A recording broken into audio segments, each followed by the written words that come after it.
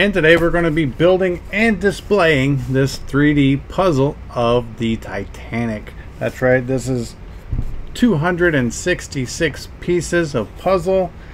You get LEDs on the inside. It's almost a 3-foot long ship, which is quite amazing. Let's see if it says up here. Yes, 34.6 inches long. That's quite a large puzzle. So what we're going to do is I'm going to go ahead and point the camera down. We're going to open the box so you can see how everything comes. And then we're actually going to build this in a time lapse. And then after the time lapse, I'm going to give you an up close look at this 3D puzzle. So let's get into it. All right, so here it is right here. We're going to open the box up.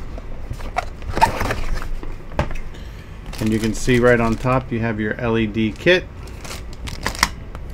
You get your little hole punching tool. This is for punching out where tabs go and stuff like that in the puzzle.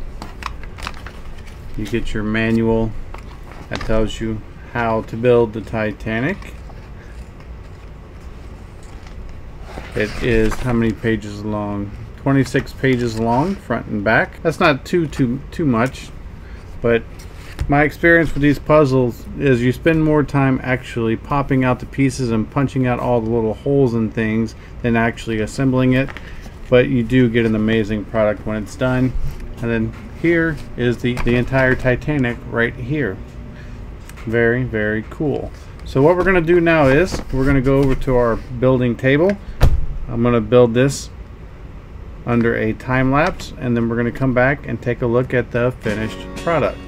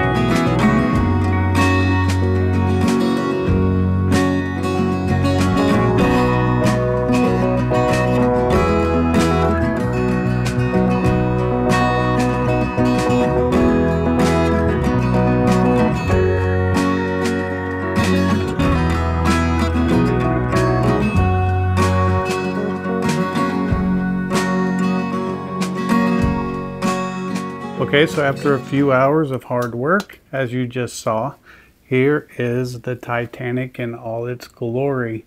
How cool is this little model right here?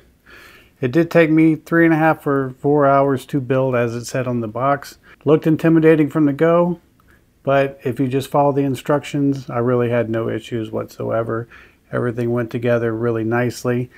I was really worried about stretching and putting on the hull cover on the bottom, along this whole bottom, and it was a little nerve-wracking. I thought I was going to tear the model up doing it, but once I actually did it, it actually went on quite easily. Just take your time and get it done. What I'm going to do now is I want to bring the camera a little bit closer and give you a better look at this 3D puzzle. All right, starting all the way up here in the front, you can see that you have the captain's house, you have little cranes, you have all the rigging, flags, tons of details. As you come down the side, you can see that there's portholes that are lit up. You have the famous Titanic stacks there on top. Some of the rooms are lit up, some aren't. As you come around the back, you can see that it's got the little Titanic flag in the back. It has the 3 propellers, the rudder, all the details. Nothing is missing in this model. And what kind of sets it off is the light kit. So what I'm going to do now is I'm going to go ahead and turn the lights off, and we're going to look at it with just the light kit. And check it out now. How cool is this? It almost looks like it's sailing on the ocean for its maiden voyage. I really like this puzzle. I keep wanting to call it a model because it's kind of a cross between a model and a puzzle. Love the detail. It was fun to build. If you're into puzzles and building and you like the Titanic, well, this could be a great project for you. It could be a great present to someone that you know that loves to build puzzles. It's a challenge, but it's well worth the effort. I hope this video helps, and thanks for watching.